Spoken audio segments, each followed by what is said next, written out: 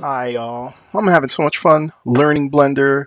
One of the first things I had to learn though is how to navigate the scene in Blender. So this is a scene and I have an object here, and if I want to zoom in and out I could just use the mouse wheel, and if I want to rotate I click on the middle mouse wheel and just rotate around, and if I wanted to pan I hold down the shift and then I click the middle mouse to pan around.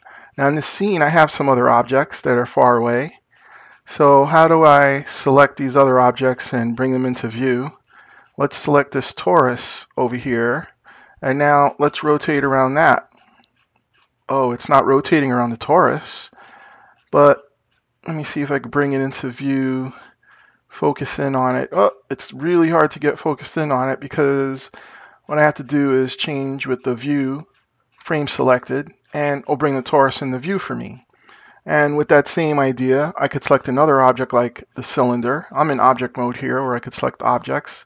I'll select the cylinder, and then I could say view, frame selected, and then bam, now the cylinder's in view. Now, not only does it bring the object that I pick in the view for me, so I don't have to go searching around for it, it also makes that the center now. So I could rotate around that, zoom in and out of for that. So this is like the lesson here is in order to move around the scene, these four simple things. It's mainly the middle mouse wheel and shift in the middle mouse wheel for pan, middle mouse wheel for rotate, middle mouse wheel for zooming in and out. And then if I want to focus on another object, I could select the other object. Let's see. And I could change that to be the object I'm focused on. I could say frame selected and now go to there.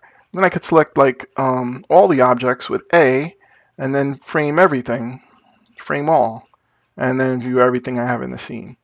So there you go, that's it. Bye.